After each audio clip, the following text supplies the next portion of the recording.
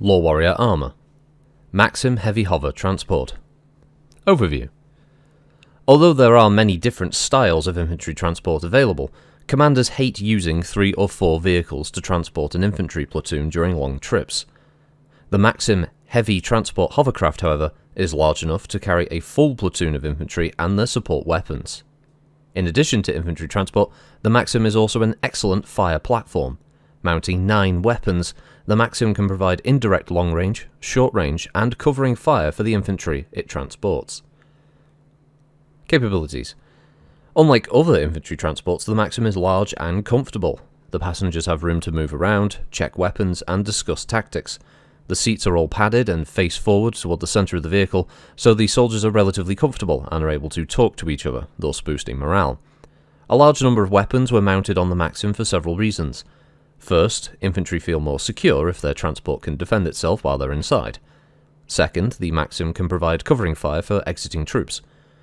Troops exiting a vehicle are easy targets, and a transport that can fight back will discourage most attackers. Third, once the Maxim has debarked its infantry, it can support other vehicles. Although this isn't standard procedure, the Maxim carries enough firepower to make a difference. The weapons on the Maxim are arranged to give a great deal of firepower in all directions. The long-range missile racks are mounted on the rear of the hovercraft so that the backblast will not affect exiting troops. The 4 machine guns are fitted on dual mounts, one on either side of the Sure Shot 6 SRM launcher. This allows the Maxim to use its heaviest weapons on a single target. The lifting skids of the hovercraft are specially designed to deflate and lower when infantry are leaving the craft. This means that the Maxim does not have to shut down its engine in order to lower to ground level, as do most other hovercraft. Battle history. Maxim hovercraft are a popular method of mass transportation for troops. Each of the 5 houses has some Maxims, but House Steiner has the largest registered fleet. More than once, Steiner have used their Maxim hovercraft to transport infantry and support weapons across long distances on planet. On one occasion, over 27 were used to transport an entire infantry regiment of the Arcturian Lancers across a continent to stop a mech company from attacking the city of Indriston on the planet Dixie.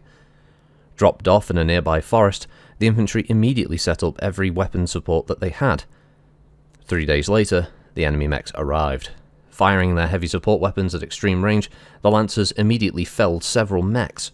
Unable to pinpoint the attackers, the mechs charged the woods to avoid further casualties and to close with this invisible enemy. The infantry units damaged several more mechs before they reached the woods. The remaining mechs, however, destroyed most of the infantry support weapons, as the infantry would have to pull back. The mechs came crashing through the woods after them, firing at anything that moved. Hundreds of men were slaughtered while retreating from these marauders. Just as the mechs broke through the other side of the forest, they were immediately attacked by the 27 Maxim hovercraft that had transported the infantry. After sustaining 6 losses, the mech force retreated back to its drop zone. Variants. Most Maxim variants simply use different weapon systems. Preferring short-range missiles over long-range missiles, some units replace the far-fire racks with more or heavier SRM packs.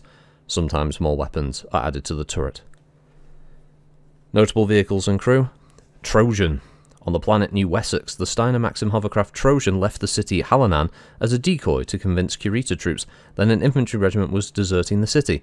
When the enemy arrived, however, the Steiner forces gunned down the invaders.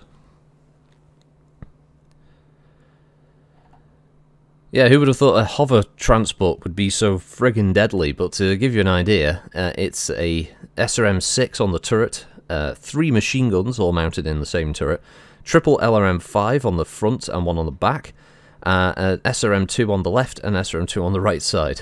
It also counts the infantry platoon as a weapon. It's sort of like you just press a button and they just spring out the back of it and they do damage. So yeah, it carries a Sure Shot 6 short-range missile rack, a 3 Longfire 5 LRM rack, 2 Sure Shot 2 SRM-2s, and 3 heavy machine guns. Produced by Maxim Transport Industries with a communication system of Maxim New Standard I/O, targeting and tracking from Maxim New Standard Target Trek. Moves at 86.4 kph and flanks at 129, with armour provided by Arc Shield Mark V. It's a 50-ton hovercraft, and it's not that impressive looking, but its capabilities are pretty deadly.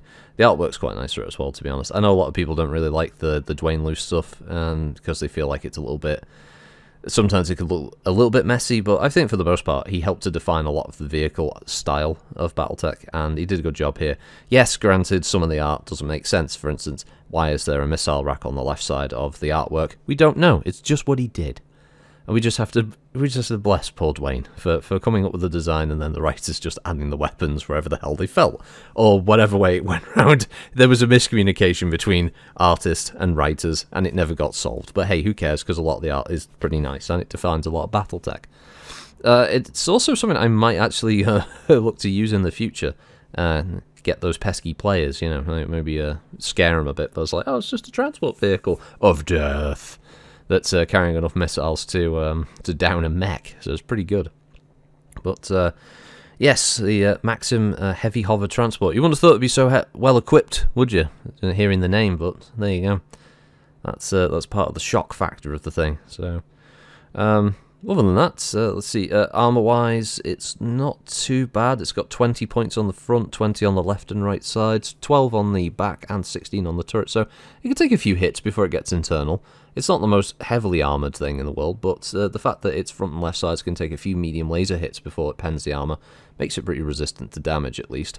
It can stay in there for a while, and its movement of 8 and 12 is not too bad. It can keep up with most of the mid-range mediums and high-end mediums, and some of the low-end heavy mechs as well, if they were being used as part of a demi-lance maybe, or a mixed mech and a vehicle lance. So it's got manoeuvrability on its side as well, so it's not too bad.